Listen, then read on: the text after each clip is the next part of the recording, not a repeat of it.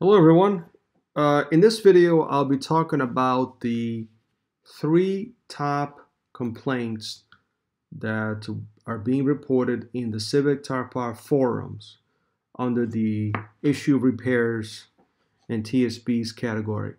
In the last video, I talked about the infamous second gear grind. I'll go over that a little bit more, but there are two other things that are receiving the most replies and views on the forums. Number two is the Civic Type R overheating. And three is the electric parking brake problem. So let's go into that. So the second gear crunch is being reported by some owners when the driver is shifting from second gear into third gear. And in some cases, folks are reporting a downshift lockout as well.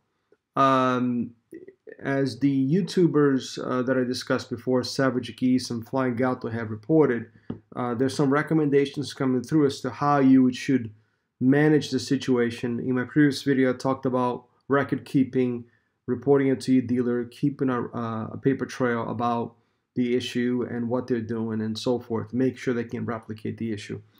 But other things that you can be doing is make sure we rule out other things that could be driver related, because that's the first thing that dealers may want to rule out, as well as Honda. So as we all know, with manual transmissions, especially with Honda transmissions, you get a bit of a notchiness when you're shifting, especially when the transmission is cold. So make sure that you are taking the fluids to the proper optimal temperature, warming them up for 15 minutes or so. And while you're going through the warm-up period, make sure that you're shifting a little bit slower, especially if you're getting any grinding, and ensuring that you're fully depressing the clutch pedal before shifting gears. Okay? Most people are not thinking about that as often when they're just simply pressing the pedal and shifting the gear, but make sure you're fully depressing it and shifting smoothly and slowly on the first 15-20 minutes. So rule that out. Also, you want to be documenting what's happening. So take a video camera, take a GoPro, attach it to your car, and see if you can replicate the conditions where the grinding is happening. That will help you when you take the car to the dealership for analysis. So make sure you're doing that. Make sure you're allowing the car to warm up and so forth, and that you're documenting as much as possible. Take a look at my last video with more details as to what you need to do. The second on the list is the Civic Type R overheating problems. This is something that has been reported by some of the enthusiasts that are tracking the car. Folks like Evasive Motorsports and some other track day enthusiasts are doing that as well. Evasive actually did some pretty detailed testing where they measured the temperature of the oil, how high the oil temperatures was getting to, and in some cases was getting as high as 270 degrees Fahrenheit. And they were actually experimenting and experiencing putting an oil cooler into the automobile to see if that would help, and that lowered the temperature significantly, peaking at 254 degrees Fahrenheit. So what's the takeaway from there is that from their perspective, I believe, is that an oil cooler is going to be a requirement, it appears, if you're consistently tracking a car, because operating oil temperatures at 270 degrees Fahrenheit is really a dangerous range to be in. So some track day folks are experiencing that. Another posting on Civic X has also provided a phone number to call if you're experiencing the problem. This particular gentleman called Honda North America, told them that he was concerned about the problem, and their response is that they're taking every technical concern and forwarding it on to their engineers and prioritizing as appropriate.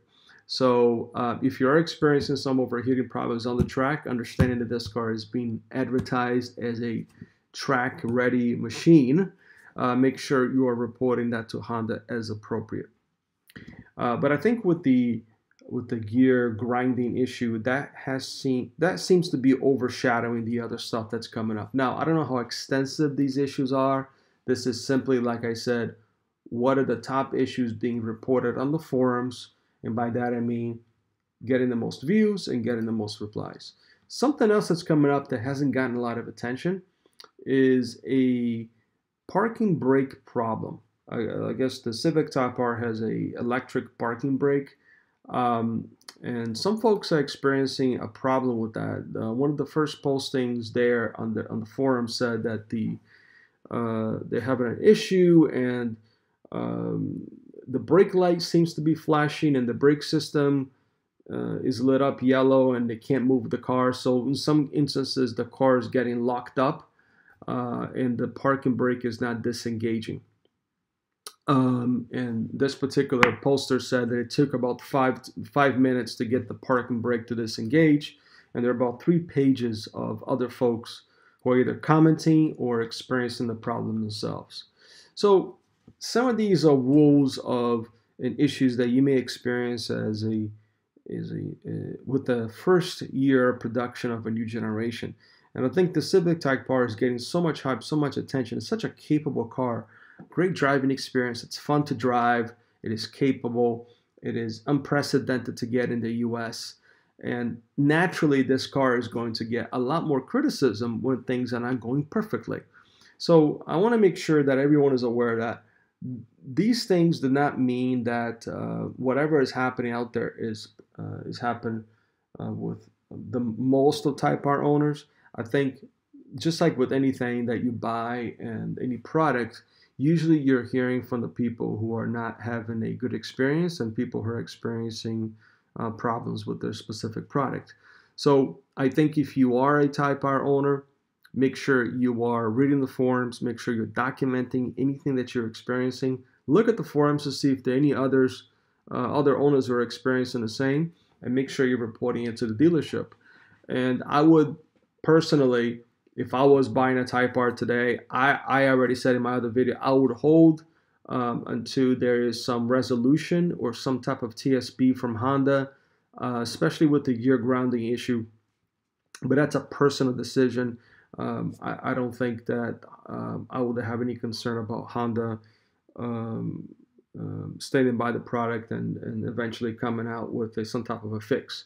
But considering the expense and the cost of this car, and as many of you know, I own an S2000, so I think that car is, for me, irreplaceable, and it's something that has to stay in the stable even if I get a Type R eventually.